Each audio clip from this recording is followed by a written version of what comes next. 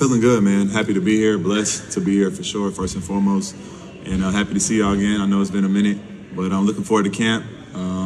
Ready to get the year started. Obviously, just a quick follow-up. You need to see, once you get into camp, how you're reacting physically, but are you confident that you will be in uniform on opening night? Yeah, man, that's the goal. Obviously, we can't really tell the future, but that's the plan I'm on. And I think I'll be ready for the first game for sure. Lonzo, how you doing? Joe Colley from the Sun-Times. So, from the people you've talked to, obviously you've had medical on both sides, your side and the Bulls side.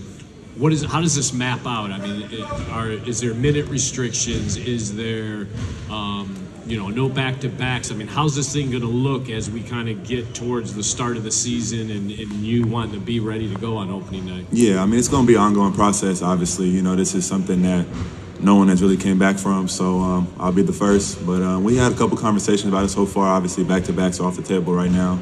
Definitely will be a minutes restriction. We don't have a set number yet, but there will be one. But it's going to be constant communication throughout the year just because this is a sort of new project, if you will, that we all have to get through together.